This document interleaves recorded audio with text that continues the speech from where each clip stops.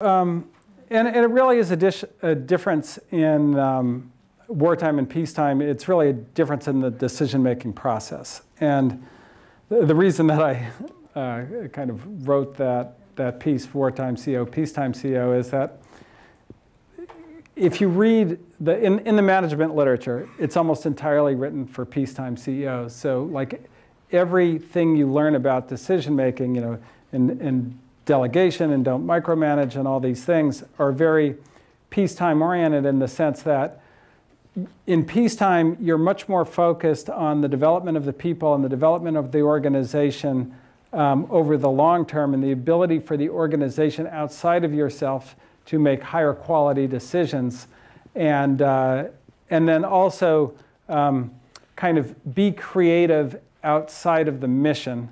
And that's kind of all affordable if like you've got, say, like you've got Google search and you're just like running, steamrolling through the industry, then you can do a lot more kind of peacetime sort of things. On the other hand, right, if you're running out of cash or if you're like Apple when Steve Jobs first took over and they had 3 weeks of cash left and so forth, like you can't actually, like that's not affordable in the decision-making process. You've got to get to a very accurate decision extremely quickly. And that's when you kind of have like that's when the wartime techniques come into play.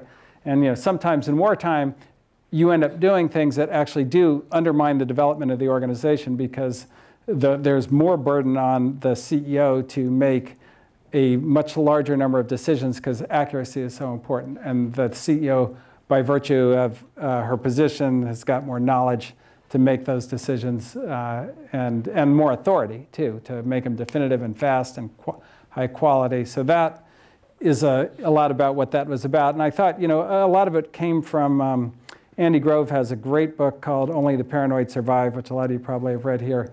But there's a part of it where he talks about when he turned Intel from the memory business into the CPU business, which is like a real wartime story. Like it's like, okay, like I walked into the room and I was like, okay, what would we do if I was fired tomorrow and then like somebody came in to replace me and then my whole staff was fired and replaced all of them, what would they do with the business?